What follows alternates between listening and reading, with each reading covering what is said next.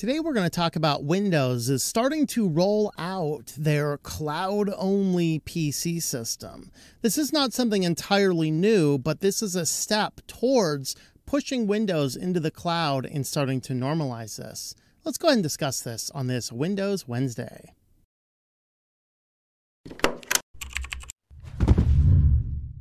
Thanks for checking out this video by Switch to Linux. Of course, over here we talk about Linux, why we should switch to Linux, free and open source software.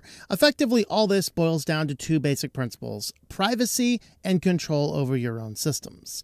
Well, in today's video, we are going to look at Windows is starting to roll out, in enterprise versions first, their cloud-only box. And we're going to talk about this, the histories, the origins, and a little bit about where the direction could be going. Is this a good thing or a bad thing? If you like this type of content, please feel free to subscribe to the channel and leave us a like and a comment down below. And with that, let's go ahead and jump on in. So this boils down to an article released, and Ars Technica had a good write-up of it. So Windows 365 Link, this is their new little box. This is $349, and it is a thin client for Windows in the cloud.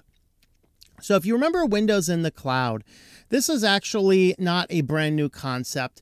This was your PC in the cloud. This is called Windows 365. Now, as of right now, it is not for the end user.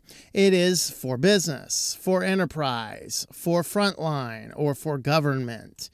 And so you have a number of different options here you can look at. Now, there were rumblings last year around July of last year, 2023, that was talking about some people noticing some code in the consumer and home users for Windows 11, suggesting that this type of connection is in the works. So that was reported on a while ago, and we haven't heard anything about it since then. So over a year. And now we have this new box rolled out. So this little box is a very small, lightweight box. There is no GPU in there. We don't know what processor's in there. We know that they have 8 gigs of RAM, 64 gigabytes of storage. And effectively, it just runs a streamlined version of Windows, which only serves the purpose to connect you to the internet. There is a little bit of hardware acceleration for when you're doing video, watching video. Video encoding is done on this box to save some of the cloud resources. Other than that, there's no GPU in this device. So the ultimate purpose of this is to have a workstation where you set it up, you push the button, and you are instantly on the cloud. Now, these, like tablets, are working on this always on type model where you just click the power button, which unlike the Mac is on the front. You can click it without picking the thing up, wiggling it, wobbling it, possibly damaging cords behind it. The power button's on the front. Good job, Microsoft engineers. You know how to engineer something. It has a single USB port on the front. It has 2 USB-A ports on the back, 1 USB-C port on the back, and Ethernet port, presumably gigabit or higher. They didn't specify that. And it has obviously the power connections and a lock on it. So, of course, you can lock the thing down. Now, this type of concept, this mode of running a computer is not entirely new. In fact, even way back years ago when I was a college professor, this is how all the colleges worked. Most businesses, this is how your business enterprise system works. Now, in those days, though, we had a standard computer. It had Microsoft installed on it. It had the programs installed on it, but there was no data on it. There's effectively no hard drive storage on that. All of the storage and everything else, that was all in it wasn't the cloud, it was the LAN network for the university. So you use a VPN from home to be able to access your files when you're not at home. That's, of course, what a VPN was created for. Not privacy on the internet necessarily.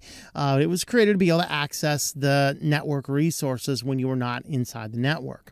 And of course, in those days, you had to buy the standard computer, although you could buy a little bit lower of a spec one, possibly, depending on what you're doing. And then each workstation just simply had the same shell of programs. You could log into any of the workstations on campus with your login, and everything would work just fine, and no data was stored locally. That really was effectively how things ran for a long time. What this approach is doing is the entire instance of your Windows is in the cloud. There is no software installed on this little thin line device. There is nothing on it except effectively an embedded Windows system serving no other purpose than to connect you to the internet and then go right on up into the cloud where you access a Windows 365, which is an entirely cloud-based system. So there's no power on system. Your Windows cloud-based is always powered on, and your workstation in this instance works effectively, as I said, like a tablet. All you do is you click the button, it's instantly turned on, and now you can access your device. Now, what they do have differently is they do have the ability to port your hardware up into that. So there is some virtual link between those. FIDO keys, like your YubiKey, works on this device. So if you're using that to verify 2FA on some given account, you can work that perfectly fine. There's no issues there. And so with that, this is a new device that is rolling out. We have some pictures of it over here. You can see, look at this lovely power button right on the front, easy to get to. You can simply push it. I know that does kind of break that sleek, perfect, flawless design that Apple wants to get, but it is practical to have the power button on the front of the device. Makes sense. Of course, they have their USB port there, and then on the back we have USB-C, 2 A's, we have a full HDMI, we have a full display port, Ethernet, and we have the power as well. Now, the entirety of this right now is aimed currently towards your enterprise, your businesses. And looking at Microsoft's actual page about this, you can go ahead, see if they actually had this thing here, and you saw this little cloud thing going up. I might buy one just for the aesthetics of it. I don't know. Maybe we need to get something like that. But anyway, here is the entire page. What they're saying is that this has more security in it. It's obviously everything is cloud powered. It's more secure. There's no way to actually store data. In fact, your administrator can prevent you from being able to copy any data from your workstation onto a USB drive. Again, that is an enterprise feature you might want. You might be in a high sensitive work environment whereby you don't want people to risk stealing out data. I mean, we don't need some Snowden thing where an actual legitimate whistleblower actually legitimately gets out the data that you shouldn't be doing out to the public, you know. But in this instance, the administrator, the IT person running the cloud infrastructure this connects to, can prevent the end user from being able to download any data onto the local device. So you have no control over this. This is about the IT management, and then, of course, their sustainability. It's Energy Star certified, created with 50% recycled content, blah, blah, blah. Certainly an energy saver. Now, they do have a video here. You can watch the video over there on YouTube. We're not going to go through that right now, but it's a 5-minute video. It's nice, informative, and in it they explain how you can log in. You set it up with either a phone app, or you set it up with a any other way that you're doing multi-factor authentication to get into your device. You can go ahead and get that all set up, and then everything works fairly flawlessly on your desktop. And then there's just some basic FAQs. Now, this again is for connecting your Windows 365, which as of right now is only for business sectors. However, as I said back in July of last year, there is some code embedded in Windows 11 that seems to suggest that they are working on a Windows 365 for consumers. And that really is the question that we have as we are looking at this type of technology. Do we need a circumstance where every aspect of our computer is entirely at the hands of the company? Now, as long as we get to the point, or we don't rather get to the point where you have no control over your system, if we can always have in an offline mode a Windows computer sitting here, I can turn on if the internet's out, even the power's out, I can run it on battery for a while, I can turn it on and I can do some local thing. As long as we always have that option, that's going to be good. However, I want to point out to the directions that the world is going. We look at the software packages. You can no longer buy a standalone Adobe software that will run on your system. It needs that internet connection. In fact, there's one channel I've talked about many times before. I think it was like AC Christina or something. I can't remember. He is a graphic designer, and he's like, I'm going to go up and hike on top of this mountain. I'm going to take my MacBook with me, and I'm going to go up there, and I'm going to work on the top of the mountain because it'll be a cool, trendy thing to do. He gets up there, realizes he cannot even launch his Photoshop to do the offline work he wanted to do because the system will not work without an internet connection. We're getting more software like that. Obviously, you have the Office 365. There are offline components of that, but they do really prefer you to be on the internet. And even Windows 11 itself is getting to the point where it does not want you, and they're actively getting around those ways to set up a Windows 11 computer if you do not have an active internet connection. They want to force you to have an internet connection. They want to force you to have a Microsoft account. They want to force you to have all of these online components. So it is the logical step, the logical progression by which we move from this Windows on your desktop to this Windows in the cloud. And of course, if the Windows 365 reaches the consumer and becomes more normalized, obviously there are people that this makes a lot of sense for. You know, buying one little $300 device for the person that simply needs to get on social media, check your email, and browse the web. That is a good device for that type of instance. The problem is it connects directly up. Number one, we need good internet. Here in America, that's not always a good thing you can get. But you also need a system which is completely out of your control. You can't install software on this. Windows 365, you can't install software on it. You can't do anything else outside of what is in the box. And presumably this means going back to that model where everything has to be curated by Windows. You can run the Adobe software because it's curated in the Windows Store, but you can't run coolprogram.exe that you have downloaded off of the internet, even though you know it's legitimate, or at least strongly suspect it's legitimate. We need to get to this point where we have those options to maintain that.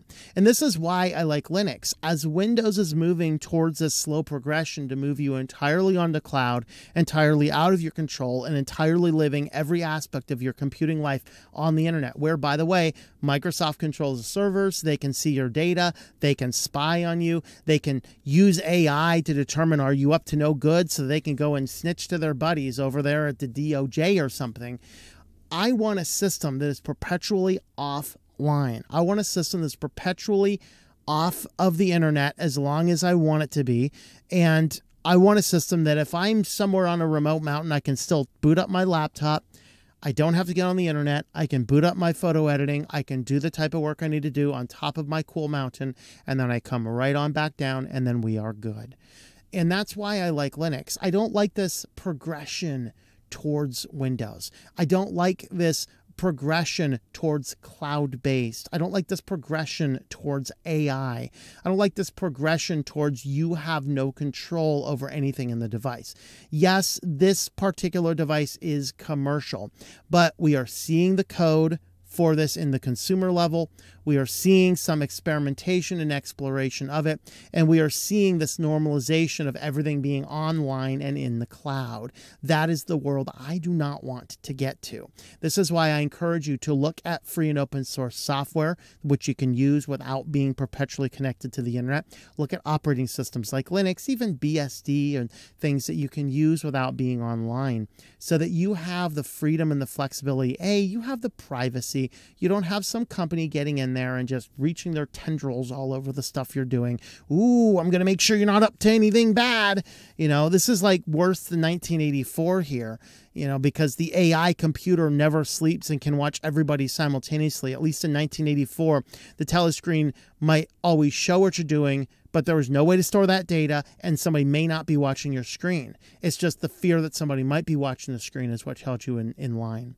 In this instance here, the AI never sleeps, and the AI stores all data so it can sift through it later. I don't want that world. I want to get into the world where I am presumed innocent until proven guilty.